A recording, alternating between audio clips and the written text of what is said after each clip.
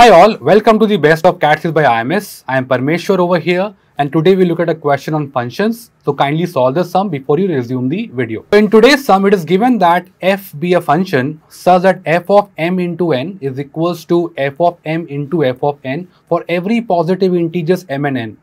Then they have told you further that f of 1, f of 2 and f of 3 basically happens to be a positive integer with the condition that f of 1 must be less than f of 2 and f of 24 basically happens to be equals to a 54 over here.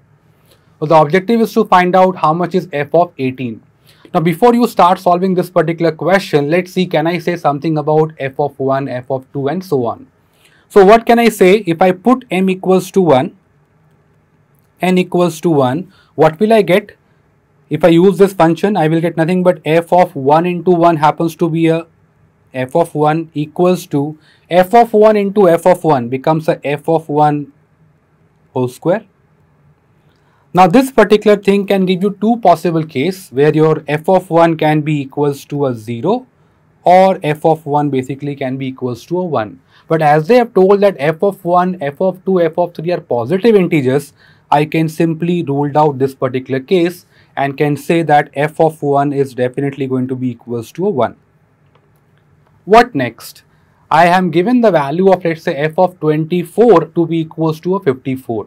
Now what I can do is, if I use the same property, f of 24, can I write this particular thing as f of 12 into 2? And then because f of m into n happens to be nothing but f of m into f of n, this particular part becomes f of 12 into f of 2. The same way, if you look at now that this particular thing can be further split as f of 6 into 2 will become equals to a f of 6 into f of 2 into f of 2.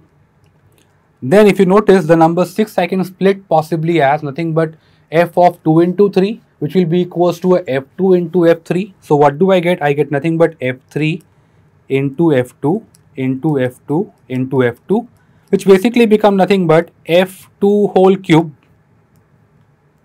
into f of 3, and this particular part must be equals to a 54 over here. Now please note that both f2 and f3 happens to be nothing but a positive integer.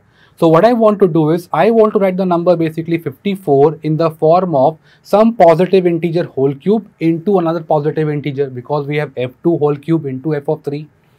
Now there can be two possible ways. So one can say over here that this particular part can be equals to a 1 whole cube into 54, or this particular part can be equals to a 3 cube into a 2, because remember 54 happened to be nothing but a 27 times of 2 or 3 cube into 2, or I could have told nothing but 1 cube into 54. But understand, if I take this particular scenario, in that particular case my value of f2 happens to be a 1. So now we know f of 1 basically to be equals to 1, and if f2 also becomes equals to 1, it simply means f1, f2 are equal. That will simply mean that it violates the condition f1 less than f2. So we are going to rule out this particular case, and we can now safely say that my term f of 2 should be equals to a 3 and the term f of 3 must be equals to a 2.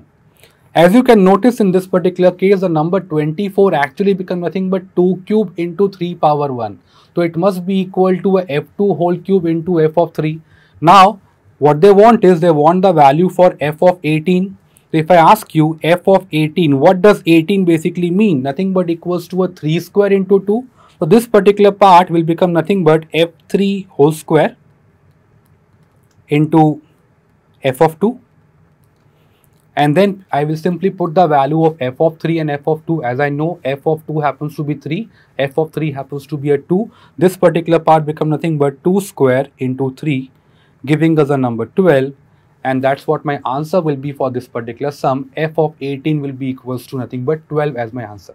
Now if you have understood the concept over here, kindly solve the replica question and put your answer in the comment section. Happy learning.